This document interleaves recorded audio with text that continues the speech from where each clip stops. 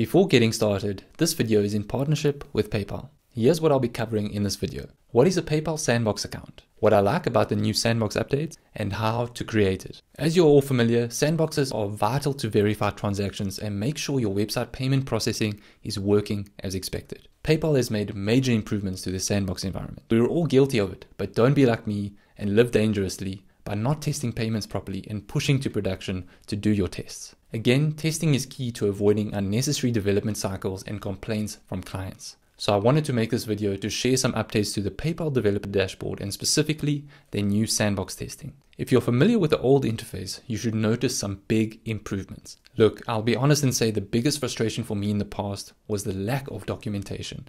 It was confusing and not up to date. This has now been updated, so it's much easier to understand. It might not seem like much, but I've had at least 2 occasions where I had an integration issue and couldn't get hold of support in time, which delayed the projects. So all this means we don't have to waste more time and the experience seems much better. Now let me walk you through how to create a PayPal Sandbox account step by step. First step, make sure you have a PayPal developer account. To do that, log into your existing business PayPal account and click on the developer link in the navbar. Or you can create a new account by going to developer.paypal.com. Once we are in the PayPal developer dashboard, let's toggle Sandbox mode on. Next, we navigate to testing tools, then Sandbox accounts. Now we land on the Sandbox dashboard with 2 existing Sandbox accounts we can use. One for business and one for personal. If you'd like to create a Sandbox account from scratch, click Create Account. If you want to create a more customized account, click this Create link. And we can now add a custom email, password, and other configurations. But for most Sandbox accounts,